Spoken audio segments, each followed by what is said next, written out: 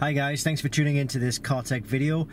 We get a lot of questions from people asking us which is the best tool to diagnose air suspension faults in Porsche vehicles. So we're going to demonstrate that now. This is the iCarsoft POR version 2.0 and it's available at Diagnostic World. It's www.diagnostic-world.com. I will put a link to this kit in the description below this video. So yeah, the POR2, now the air suspension systems, this is a Cayenne. I think maybe the Panamera and also the Macan may also have air suspension systems. It is an option, so not all Cayennes, for example, will have air suspension systems. This one does. So with the tool plugged into the diagnostic port, we need to click on to diagnostics and just basically select our system. So we need to go through the option. First of all, select Cayenne.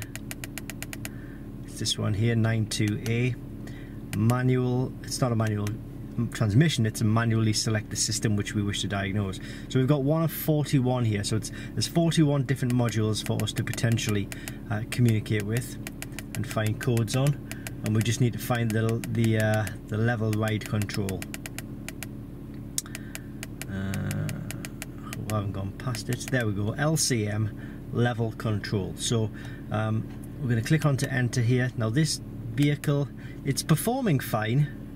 We're not getting any messages on the dashboard to say there are any faults, but when we go into it, we've got 000348 PASM emergency mode, and also C12085 check PSM control unit fault memory content.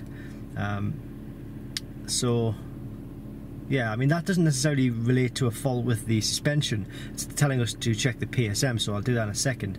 But ultimately that is how you would check for faults in the suspension system. You can also go to data streams, so what you can do is you can get live data from the air suspension systems. So we go to start, and it's giving us 39 different types of live data for us to potentially get stuck into. So if you're interested in, you know, knowing what the live values are from the suspension, the airbags,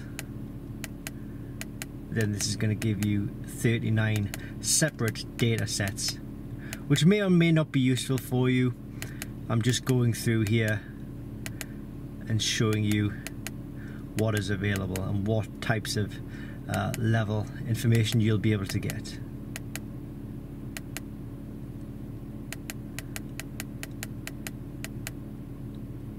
There we are, back to the start. It also gives us some other options here. Switch on, duration exceeded, reasons for controller deactivation. So that is, oh yeah, and one more, version information as well. Gives you software and hardware numbers, Porsche part numbers as well. So there we go, that is just a really quick demonstration on how to do diagnosis of the, well actually what I'll do, one second. Sorry, I know I said we're nearly finished, but I'm just going to go back into that PSM module because it did tell us to check the PSM module. We recently changed an ABS sensor on the PSM actually. Read DTCs. Front left speed sensor electrical fault. That was the sensor we changed. So I wonder if we just didn't actually clear the fault code. I think that's probably what's happened. Clear DTCs. Are you okay? So erase operation done. Let's just go back in. No fault code found. So that's fine now. That's probably what was triggering that other fault. So if I go back down to the ride level